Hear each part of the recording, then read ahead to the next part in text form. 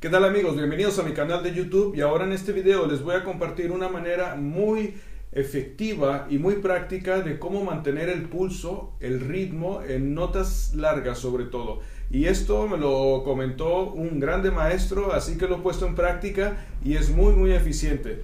Vamos a tomar como ejemplo la introducción y variaciones de la ópera 9 de Fernando Sor, que son las variaciones sobre un tema de la flauta mágica. Estamos en un compás de 4/4 y la presentación de los dos primeros acordes están en notas blancas.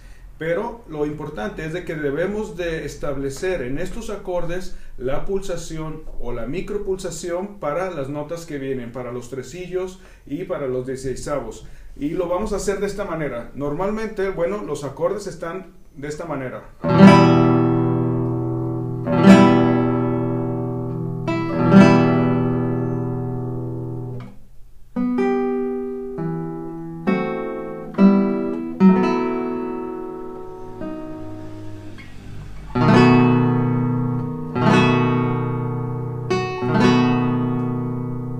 Etcétera. Esta es la sección. Lo que vamos a hacer o lo que se puede hacer es subdividir al elemento más pequeño, sobre todo porque tenemos esta notita que nos da la característica o nos da el motivo de la obertura francesa de hacer papá. Por lo tanto, hay muchas interpretaciones que hacen esto y esta figura se descuadra, se hace muy larga.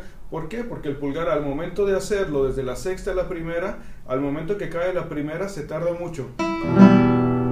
Entonces vamos a hacer mejor esto y se los voy a poner como ejemplo cómo tocar con la mano derecha la micropulsación solamente de práctica.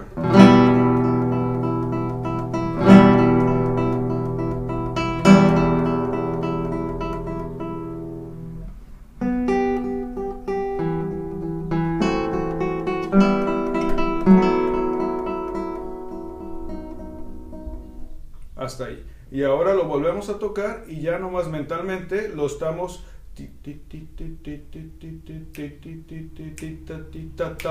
y de esta manera hemos cambiado la digitación porque no será posible caer en la micropulsación con el motivo de la obertura francesa.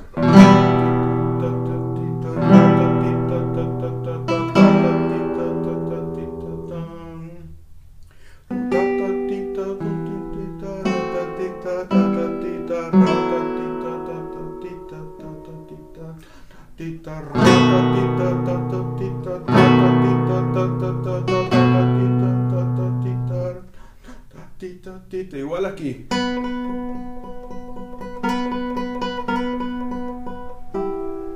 Y esta manera que estamos viendo de practicarlo tocando la micropulsación, no solamente diciéndolo verbalmente o pensándola, sino tocándola para de una manera nosotros sentir esta micropulsación, ayuda también mucho cuando estamos haciendo los relentandos. Lo voy a tocar esta última sección, estoy en el compás 7 y lo hago a tempo y después cómo trabajar un pequeño relentando.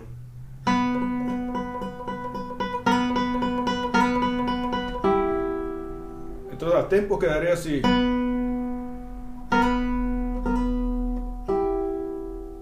Con un pequeño relentando, porque es un pequeñito relentando entre las dos últimas notas, porque es la primera sección, los primeros 8 compases, quedaría de esta manera, haciendo la subdivisión.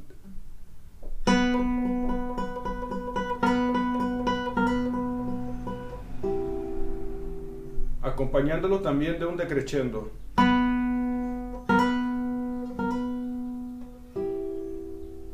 Porque ya lo estoy sintiendo de esta manera. Platíquenme cuál fue su experiencia, escriban ahí qué les pareció el video y si tienen alguna nueva idea de algún tema o cómo practicar o alguna pieza que les gustaría que habláramos sobre el video. Los invito a que se suscriban si no lo han hecho y buena práctica.